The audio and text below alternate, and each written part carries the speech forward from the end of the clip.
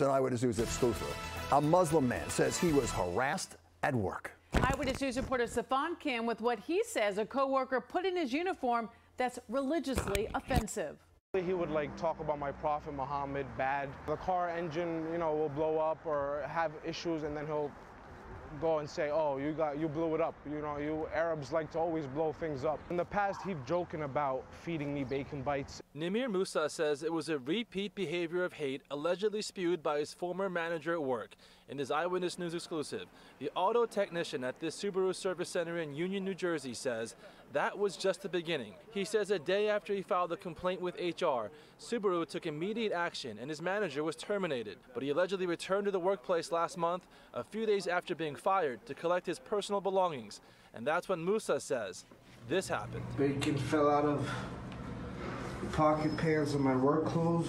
He found bacon stuffed in his work shirt pockets, his pants, and his boots. Musa is Muslim.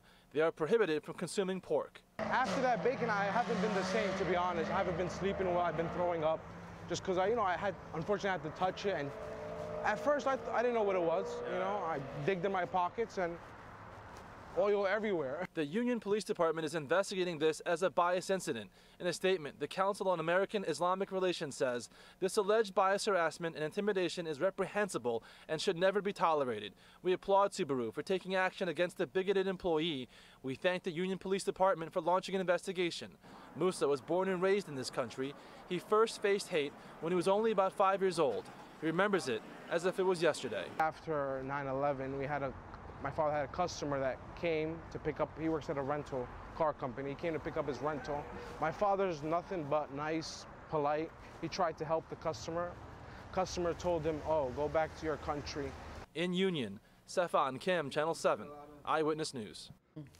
And we reached out to Subaru tonight for comment on their part of the story, but we have not yet heard back.